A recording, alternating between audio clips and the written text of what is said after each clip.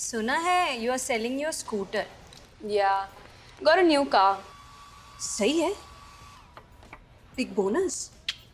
तो Savings. Saving तो मैं भी करती हूँ, उसे कार नहीं आती. मैं काफी सालों से हर महीने म्यूचुअल फंड्स में थोड़ा-थोड़ा सेव कर रही हूँ. कुछ फंड्स बेच दिए, bought a new car. सही है. म्यूचुअल फंड निवेश बाजार जोखिमों के अधीन है. योजना से जुड़े सभी दस्तावेजों को ध्यान से पढ़ें.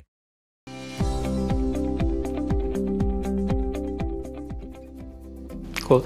So you had the chance to see the Indian domestic talent as well. So how do you think their standard is, and who are some of the players you noticed?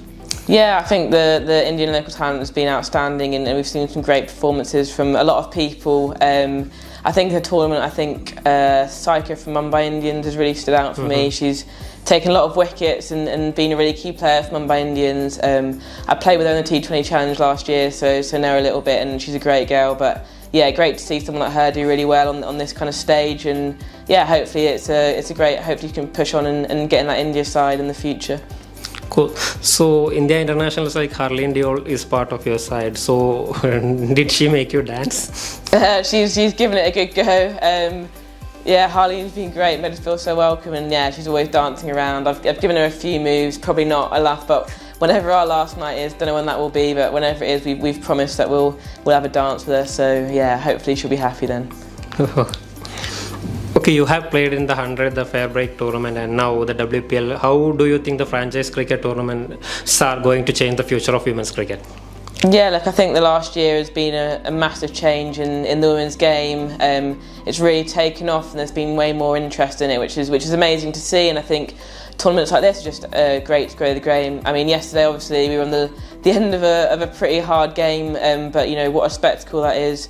Sophia Dunkley's inning was probably one of the best I've seen in real life, and you know we got 188, which is a pretty good score, and to chase that down in however many overs they did, it just shows how far the game's come. So there's been a few games like that, and it's just great to see the women's game progressing, and hopefully that will just get more and more people wanting to come and play. Yeah. So how do you think the future of Women's Premier League will pan out? Yeah, I mean, look, I'm only expecting it to get bigger and better. I guess there'll be more teams in the future. And yeah, probably a bit of a longer competition, which would be great because I think we've seen some great cricket on show, and to have that for longer would be great, and to get more overseas involved as well, and some more teams would also be amazing in the future. So I'm sure it's got a long life ahead, and it's doing wonders for the women's game already. Yeah, so in franchise cricket you have to play under different captains. You are having a different teammates from different set of countries, different players, also domestic players, be it in England or India. So how challenging is those different experiences? Yeah, I think for me, I've not played loads of franchise cricket as an overseas, so it's been a great challenge for me, and I think obviously everyone's got different ideas of how they want to play and different tactics, but I guess what I've learned is it's really important to stay true to yourself and how you play your cricket and how that fits into the team really. So yeah, I think obviously taking on board everyone else's opinions and how the team wants to play, but really staying true to my style of cricket, and knowing that if I play my best that will benefit the team. Yeah, very well put. So what are the future goals for Sophia Dunkley be like? The future goals, I guess, look, really heartbreaking to exit the World Cup like we did.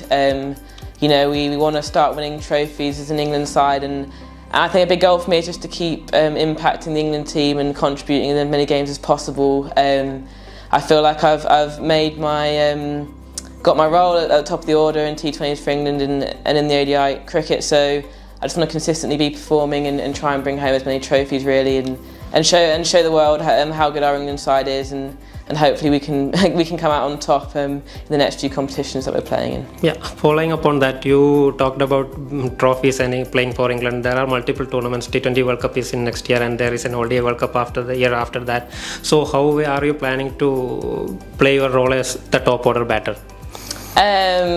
Look, I think obviously got the Ashes coming up as well this summer. Yeah.